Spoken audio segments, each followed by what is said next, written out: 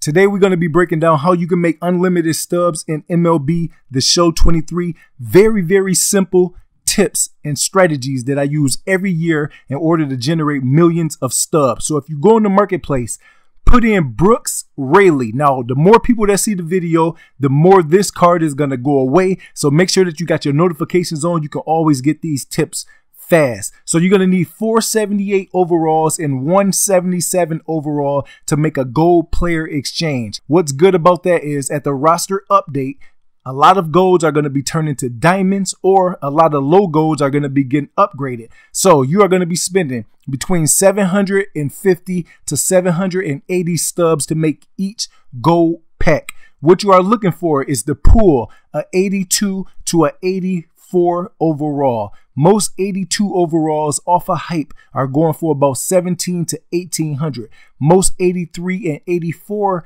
overalls off of hype go up to about 3,000 stubs. So do the math. If you are spending about 780 stubs to make these gold packs every week, you should be creating about 40 packs. You're going to be getting silvers for free just by playing the conquest, just by playing the game. A lot of people open packs, they don't get diamonds, and they think that's a bad thing. All them silvers add up, or you can go snipe them on the market like I'm showing you right now. You're going to need 4 of the 78 overalls and then 1 of the 77. As you can see, I'm putting them into the exchange right now. And then when you are done with that, you are going to make yourself a gold pack. I like to have 40 of these a week.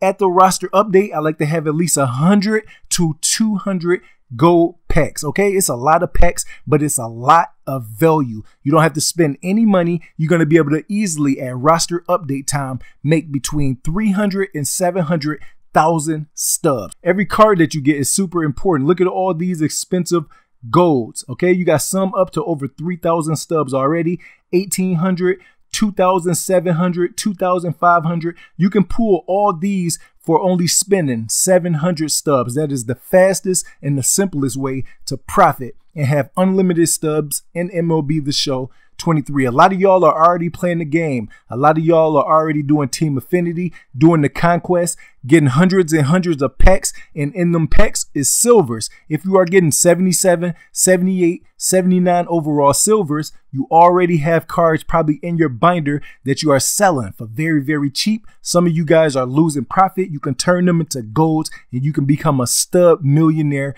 very fast in the game. Then you can finish collections, buy any card that you want just off of flipping gold packs. Let's go. The fastest and easiest way to complete collections, get the best cards in the game.